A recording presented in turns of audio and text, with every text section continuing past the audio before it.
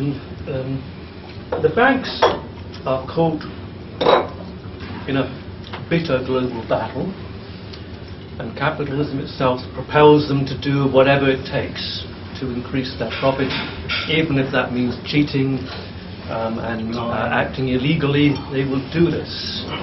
As you probably know, for example, HSBC, which is a big player over here, is a criminal organization. It has already paid the world's largest fine ever for money laundering. It didn't go to court, it settled out. Court in the United States, money laundering through its Mexican subsidiaries. HSBC Jersey is under investigation at the moment.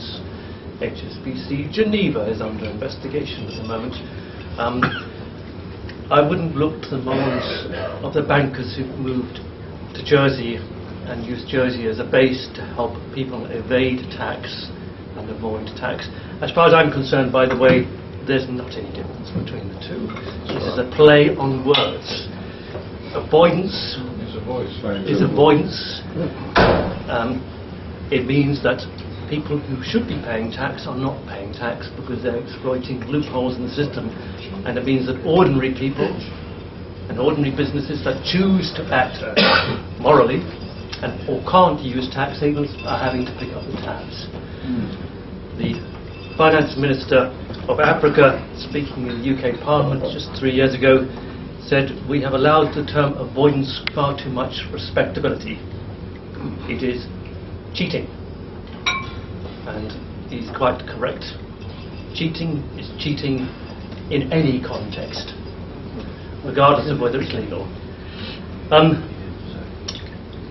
I think it's time that the UK government is moving towards a general anti-avoidance rule.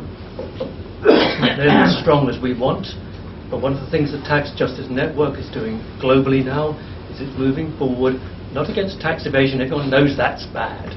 We want to put ourselves in a situation across the world where the tax avoidance industry is under pressure. Interestingly, if you look at the current edition of Stern magazine, which is a very important magazine in Germany, their leading article, which is based very largely upon the work of a certain Prem Sikka, Esquire, of the parish of Essex, has pictures of 4 gangsters, and they are portrayed as gangsters: the head of PricewaterhouseCoopers, the head of Ernst & Young, the head of Deloitte Touche, and the head of KPMG. And the title of the piece, a very large article, is "Enemies of the Legal State." In other words, here you have businesses whose business model is to attack democracy. And it's time we counterattacked and said to the tax avoidance industry, you are attacking the interests of democracy and ordinary people. You also have to kind of look at, the consequences, whether it's very aggressive, slightly aggressive, are just the same. In the UK, HMRC has some 41,000 tax avoidance schemes under investigation. Some will end up in courts as test cases. No government's got enough revenue to take every one of those to the court. And the cost of that always falls on the public. But we frequently put up some of these judgments on the AAB website, and you can see as you read the details, this transaction was routed through Jersey or Cayman Islands.